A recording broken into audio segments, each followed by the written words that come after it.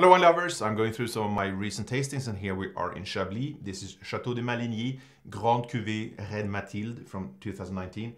This is a Chablis Premier Cru, but it's also a Grande Cuvée, so it's a blend of various parcels of Premier Cru. So not one vineyard designated wine. Nonetheless, it's a very fine example from this vintage, showing the purity and the ripeness we saw in 2019. We have a fine intensity here, and a lot of Chablis, they tend to be quite closed when they're youthful, but here we have the chalky notes, we have the hazelnut, we have fresh butter, ripe citrus. And at my first tasting, I thought I picked up a hint of oak, but normally in Chablis it's old oak or used oak, so it's very far from roasted but anyway, it's nicely balanced, and it's mainly the fruit and that chalkiness that is present.